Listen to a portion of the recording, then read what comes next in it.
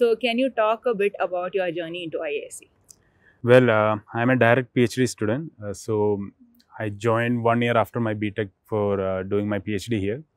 So I came from, I studied a BTech in mechanical engineering, and now I'm studying or pursuing my PhD in electronic systems engineering. So it's actually a change in the field that I was actually exposed to.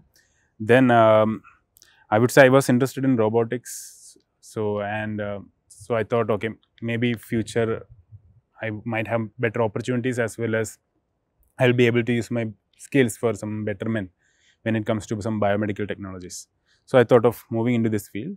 So I studied at Government Engineering College, Barton Hill in Trivandrum. It's one of the government colleges in Kerala, and it's a pretty nice engineering college per se.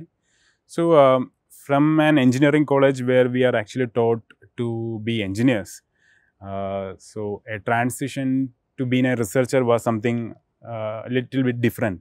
So we were sticking to the course curriculums, maybe attending 6 hours of a lecture a day. It really didn't, you know, align with the way the research or studies happen at IISc. So, so since I had no clue of what exactly we are looking at, I joined IISc at DESE itself as a project staff for 1 year under the guidance of Professor Hardik J. Pandya and DESE lab. So I was working on several projects, and then I thought, okay, anyway, I know, okay, this is how research looks like. While I was working as a project staff, I got exposed to other PhD programs as well. So I thought, okay, why wouldn't I try GATE and then maybe try for a PhD? So that's how I ended up here.